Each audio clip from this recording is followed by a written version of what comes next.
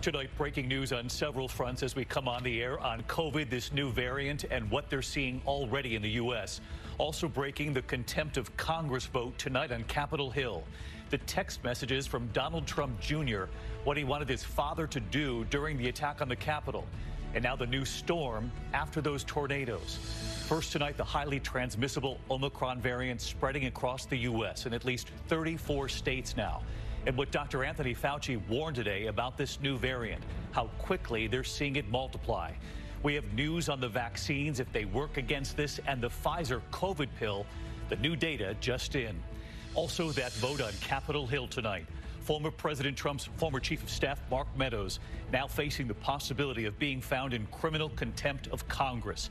And the text messages revealed from members of Congress, from Donald Trump Jr., from key Fox News hosts, all urging Mark Meadows to tell the president to do something to stop the attack on the Capitol. We're tracking that new and dangerous storm moving across the country tonight. Already rescues in California, then headed for some of the same states hit by those tornadoes. Ginger Z timing it out. All of this as the death toll from the devastating tornadoes rises tonight. At least 74 dead in Kentucky alone, including at least 12 children. News tonight about the former football player who police say shot and killed a prominent doctor and his wife and 4 others before taking his own life.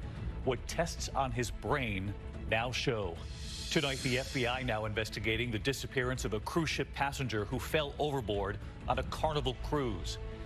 And America Strong tonight, we are back from Kentucky, and so many of you asking how to help and what we witnessed there already. From ABC News World Headquarters in New York, this is World News Tonight with David Muir.